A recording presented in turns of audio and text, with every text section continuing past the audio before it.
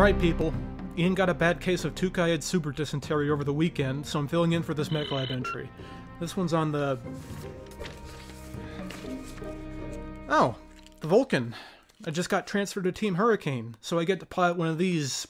things. Christ, busted from dropship captain to piloting this weird-ass beer can of a mech. Train thing wasn't even my fault. The Vulcan is a medium-class battle mech produced in 2775, with a focus on countering hostile infantry and pacifying urban environments. It gets its name from its flamer weaponry, which spout flames that evoke the fiery forges of the Roman god of metalworking, Vulcan. The Vulcan weighs in at 40 tons and stands approximately 11 meters tall. Its top speed is quite fast for its weight, clocking in at 97 kilometers per hour in optimal conditions. This speed is achieved by one of the Pitbond Company's 240 class standard engines. This speed is enhanced by a sextet of jump jets, giving the Vulcan an impressive jump range of 180 meters.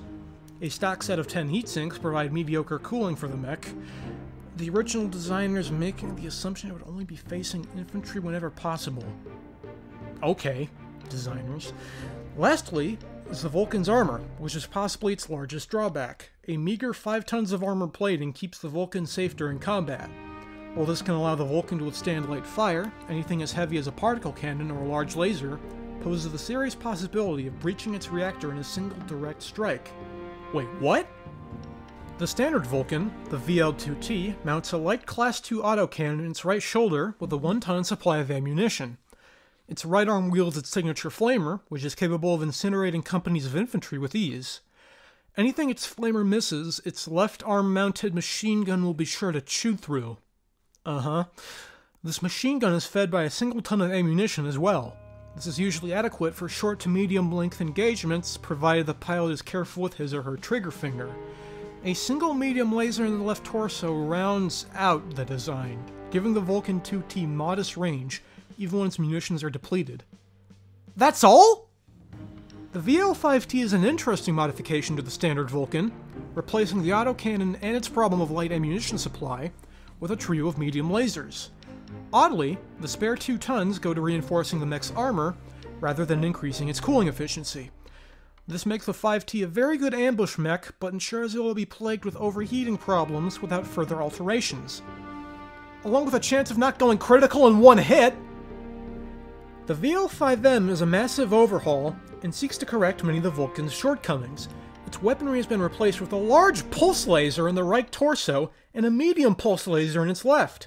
This extra energy weaponry is kept under control thanks to 11 double-efficiency heatsinks.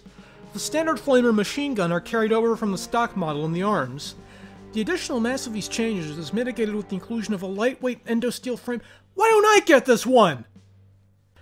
The VL-5S is a rare example of a mask-outfitted intersphere mech. What?!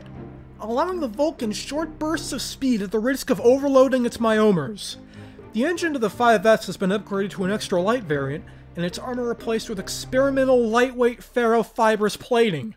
Cellular ammunition storage equipment is installed that contains volatile storage of autocannon ammo, which could previously destroy the mech from the inside during overheating and relatively minor armor breaches.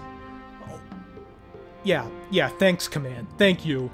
While nearly all weapons on the 5S are the same as the stock production model, the autocannon's caliber has been increased to a Class 5 Imperator Ultra autocannon. While this model of cannon is far more capable of dealing damage to targets, and is twice the firing rate of the standard autocannon, it has a higher risk of jamming than normal, mitigating its effectiveness. I swear.